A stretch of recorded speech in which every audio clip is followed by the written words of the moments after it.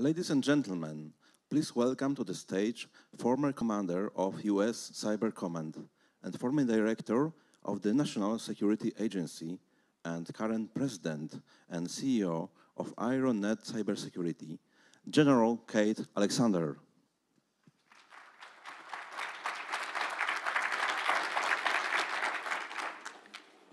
Well, it's interesting.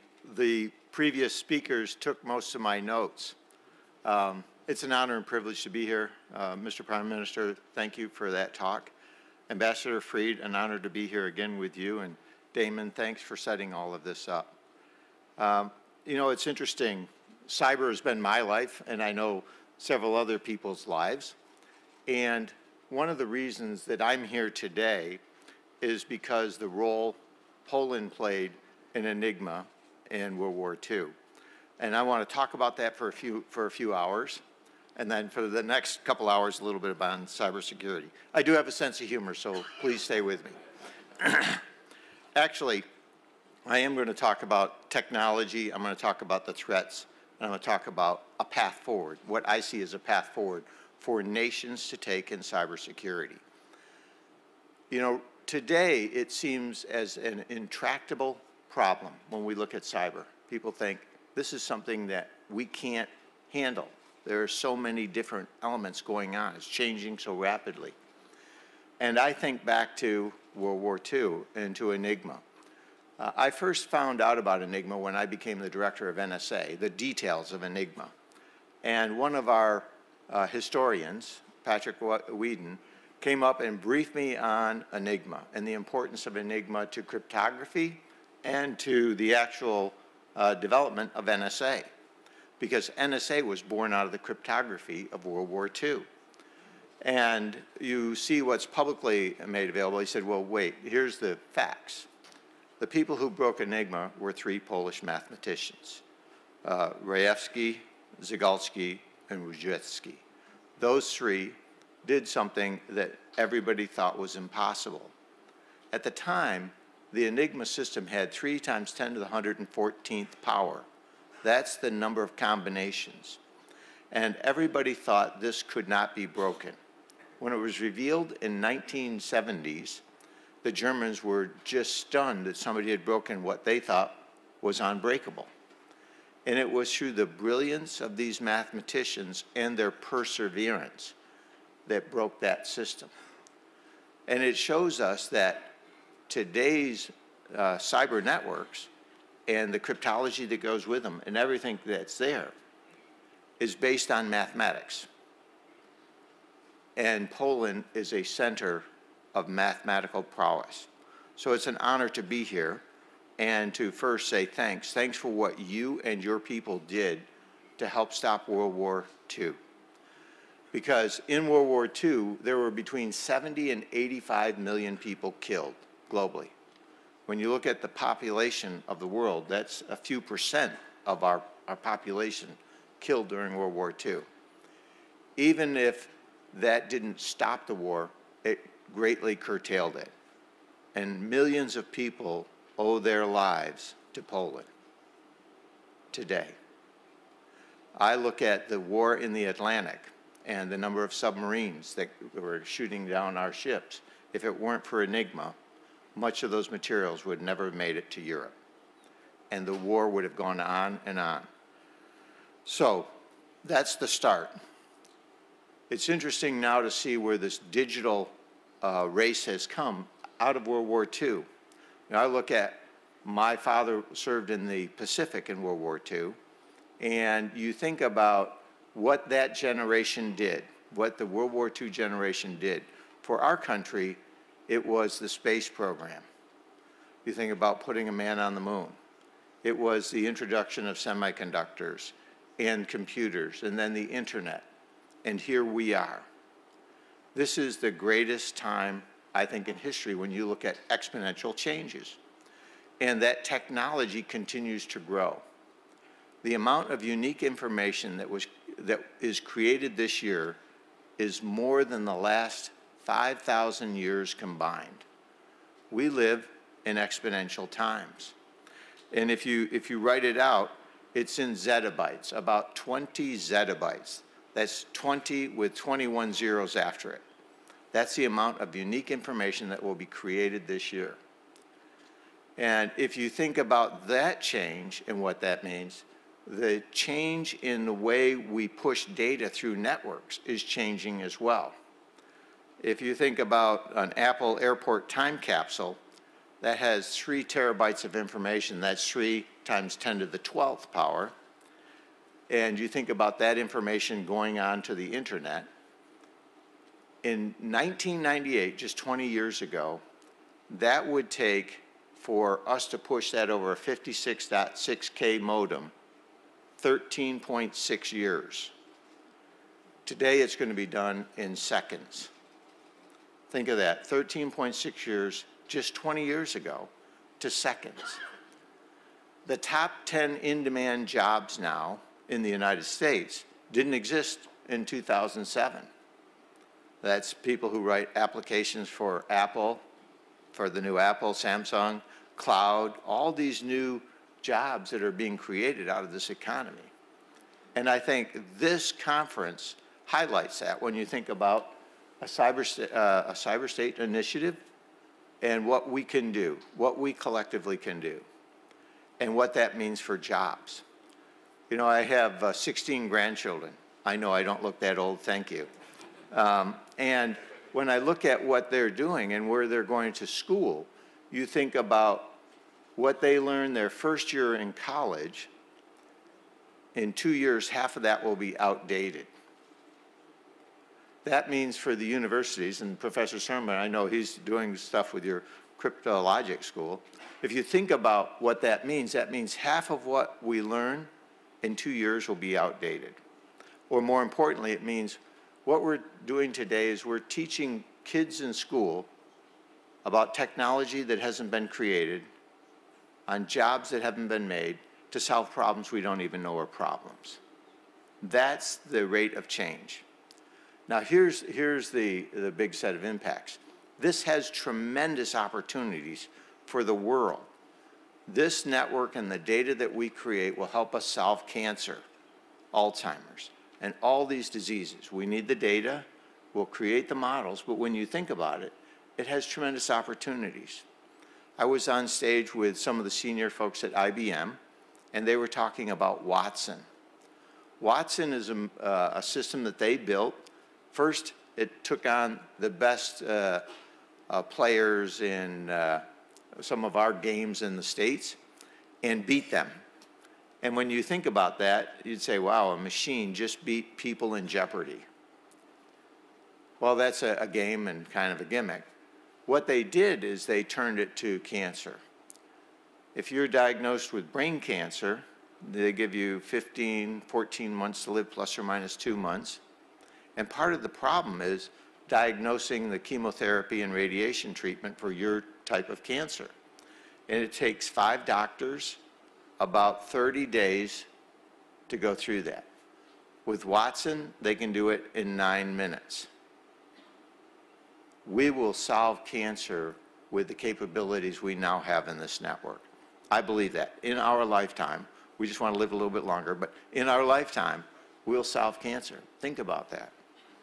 Great opportunities and great vulnerabilities. I want to turn now to those vulnerabilities and the threats, because as the Prime Minister mentioned, we live in historic times once again. It was out of World War I that Poland was born, and these great mathematicians came. And I see very similar things going on in the region today. And that's with the disinformation and the cyber attacks that are going on here. And one of the reasons that we need to work together. If you think about 2007, when the Apple iPhone first came out, was also the same time of the attack on Estonia. When Estonian people pushed over the Stalin monument, they were hit with a series of disruptive attacks from Russia. And if you go to 2008, Georgia was invaded by Russia, and at the same time, Russian hackers hit Georgia banks and Georgia government, exactly at the same time. Called Russian hackers, I think that's also known as FSB, but Russian hackers. And you think about these attacks.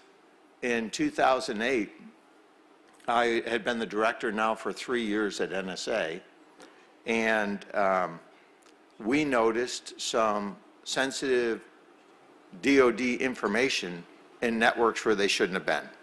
We're the good guys, so when we do is good, what they do is bad. I get the irony.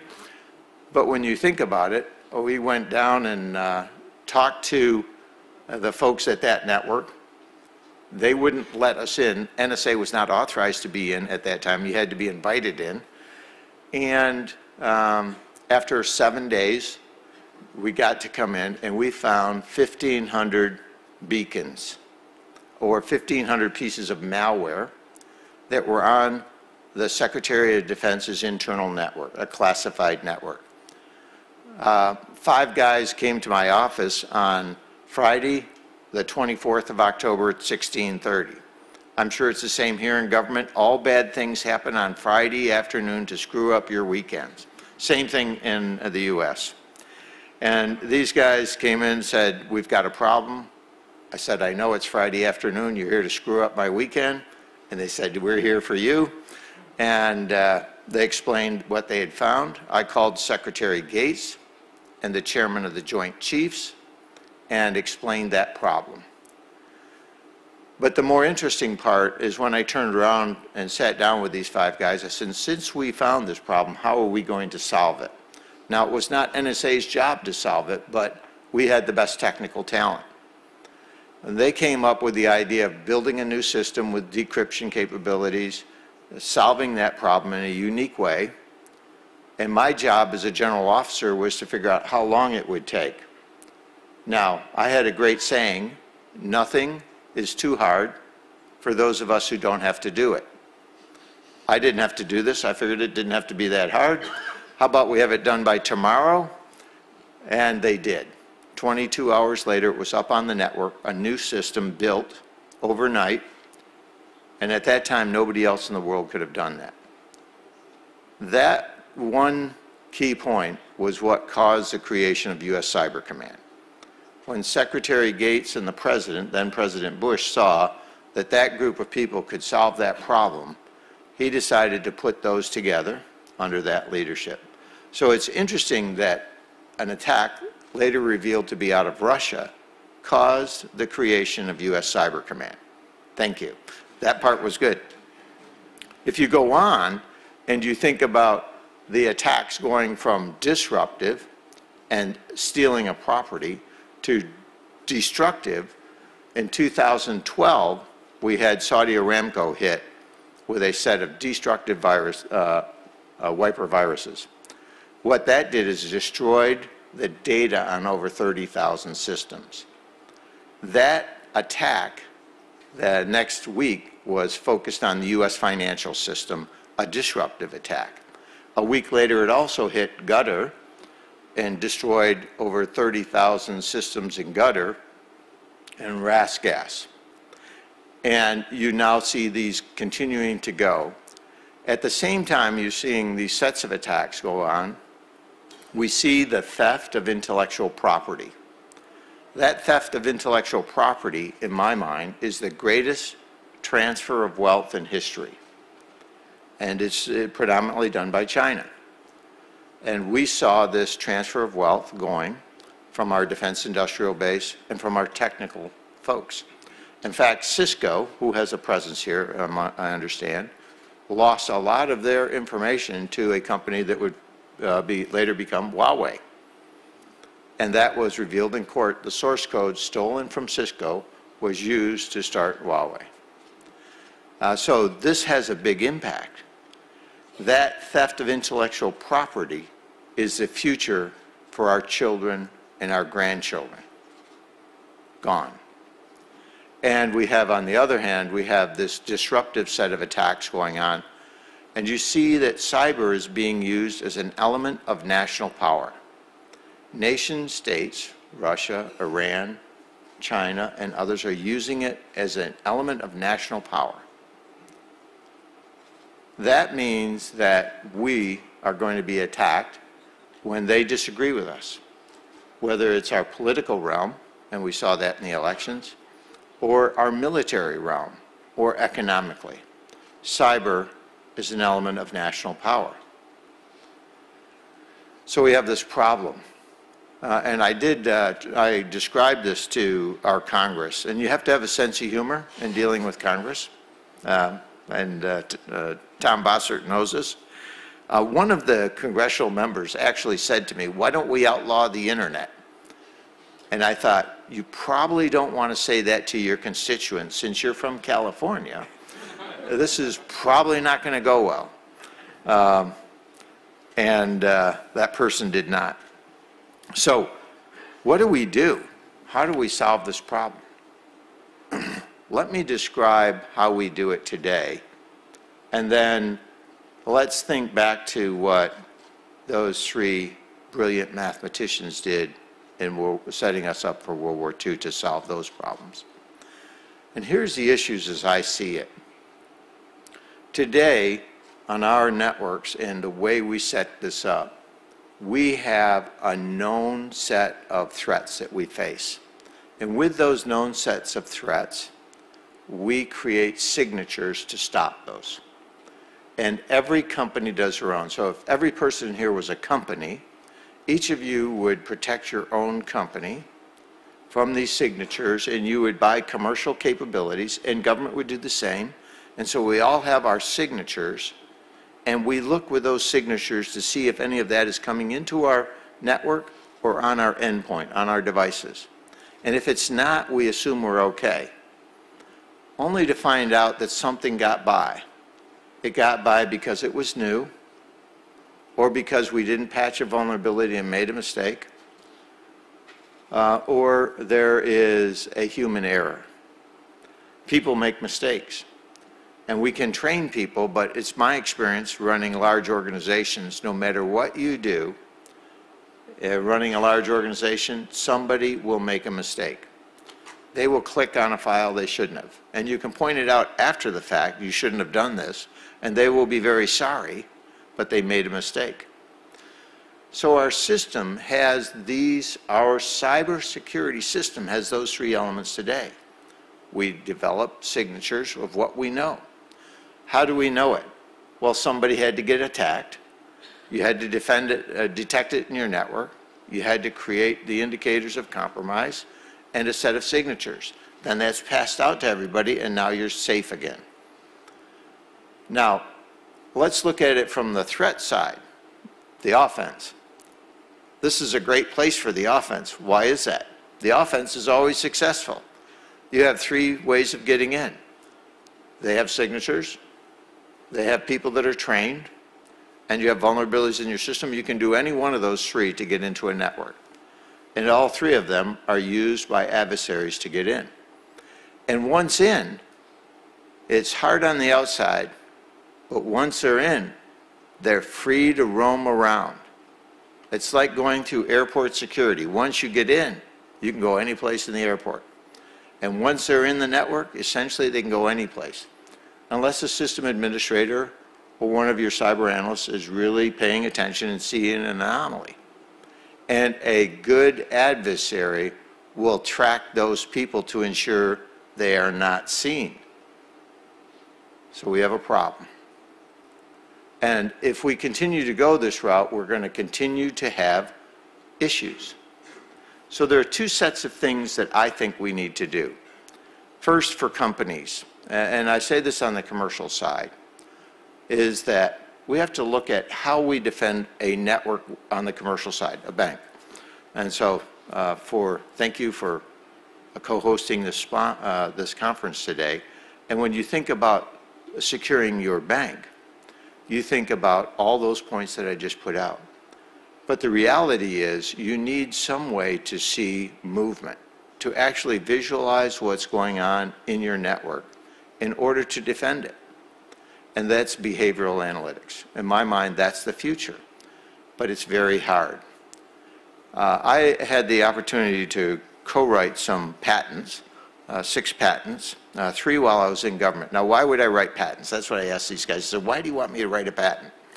And they said, well, you have all these ideas. If you don't patent it, somebody else will patent it, and then you'll have to pay for your idea. And I said, well, that's not right. And they said, well, if you don't like that, write a patent. So we wrote patents. Now, I am embarrassed to say that on the front page of my first patent, I said behavioral analytics will not work because of all these problems. So we have to do this. The reality is they will work if you solve these problems. So behavioral analytics is a way of looking at the network, and the reason I bring that up here, while it's somewhat technical, if you think about it, what's behavioral analytics based on? Math. Mathematics, data science. In fact, one of our best data scientists are here today. She was born in Poland, Anya, and it shows you what brilliant people can do in this area. So you need behavioral analytics to see the anomalies in your network. But there's more. There's more you can and should do. Today, every one of you, if you were a business, would be defending yourself. And you would share what you know once you find it, but you only share what you know when you get hacked. And normally after your lawyers and your C-suite folks said, reputationally it's okay and liability-wise we're okay, so now we can share. And that's normally way too late. In the US, way too late to share sensitive information. So in behavioral analytics, what you want to do is share anomalies at network speed. And think about if this whole group here is all banks, and you now have anomaly detection, you may not be able to prove that the first part is malware, but by sharing that information, just the threat information, not personally identifiable information, you begin to protect a whole sector. And you could do the same for financial, for energy, for healthcare, for government. And if you did that, you could share it not only with the sector, but you could share it with the government. And this is the key point that I brought out to both President Bush and President Obama. Our job was to defend the nation in cyber. But if you can't see the attacks, our defense is actually incident response. And incident response means you get hacked, you lose all your stuff, and everything goes bad. And so imagine you're the CEO of Sony, and they got hacked. They got lost all their data. The government comes out and says, you got hacked. They said, we know we got hacked. You lost all your data. We know we lost all our data. You're probably going to lose your job. We know we're going to lose our job. We're the government. We're here to help you. That's no help. What they wanted was they wanted us to stop the attack. Now, there's two issues that come out of this. Does Sony fire back on North Korea? I am convinced that if we take some of your folks and ours, all civilian, and put them at Sony, we could attack back and destroy those 7 computers in North Korea. They may have 8. That's a joke. I'm sorry. I'll work on that delivery. But we could take that down. But North Korea would assume that that was the US or South Korea and start of a conflict. And they would start artillery into Seoul. So a counterattack by Sony could result in a war on the Korean Peninsula. And that is an inherently government responsibility. So in our world, companies can't attack back. And if they can't attack back, then it's the government's responsibility. We had this argument with all of Congress, a lot of it, and Tom Bossert was in much of this. And I told him, I said, the same scenario. If you won't allow a bank or Sony or Target to attack back, then it's the government's responsibility. And they went on, and I was always asked, have you read the Constitution? Yes, I've read the Constitution. And I would pull it out and read the preamble. And in the preamble, it says, for the common defense. We create governments for the common defense. That's why we're here. That's why we're there. For the common defense. And That common defense, in our mind, was the government getting information back and responding as necessary, not commercial entities. So we have to work together. It's not the government taking over the networks. It's the government getting information from banks and others that they're being attacked so the government can help respond to that. I believe that's the future of cybersecurity. And then there's another key part to this. If we do it right, we can create a collective security, not just for a nation, but for allies. Why is Poland so important to the United States and to Europe? You are the foundation for stability in Eastern Europe. What you do here matters to the rest of Europe and to the world. And you have the capability to help set up, not just for Poland, but for the Baltic states and others, a much better collective security program in cyber that can help stop much of the attacks that are going on. And we learned in World War II that we could not do this ourselves. We can't defend cyberspace by ourselves. We have to work together. And what I saw in that first story when I took over at NSA was the importance of working with our allies. And it's important to us today. And the best story and the best historical thing that I got as director of NSA was what those three brilliant mathematicians did. And so the reason I'm here is you have the technical talent, and we can and should partner together to help solve this problem. Mr. Prime Minister, it's an honor to be here, so thank you very much.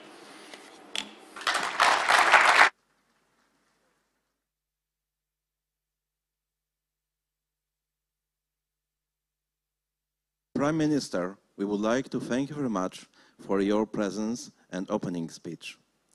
Ladies and gentlemen, please stay in your seat as Prime Minister departs the venue.